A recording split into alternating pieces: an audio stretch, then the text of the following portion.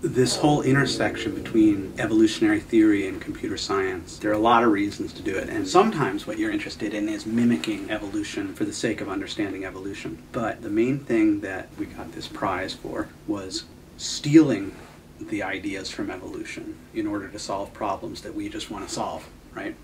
And the fact that we're using evolution is just because evolution happens to be the most powerful problem-solving method that we know about. You're trying to solve some problem. You don't know exactly how to solve it, but you have an idea what the ingredients are of a solution.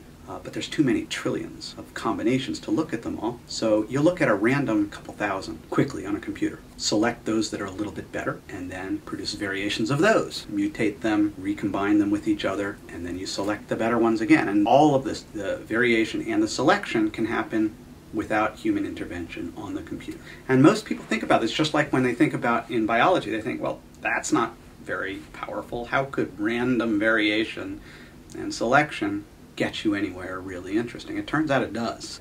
The very simplest ideas from Darwinian evolutionary theory are more powerful than intuitively they would seem to be. And just that idea of random variation and selection, if you do enough of it, which you can do, even a desktop computer these days, you can do enough of it that you can do things that people haven't been able to figure out how to do in other ways.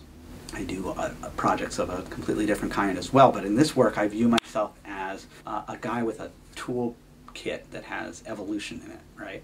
And I'm coming to people who are experts in other areas of science and engineering and saying, you got a hard problem that you don't know how to solve, that it would be really good for us to solve? This evolution toolkit, mostly automated, takes some smarts to figure out how to apply it.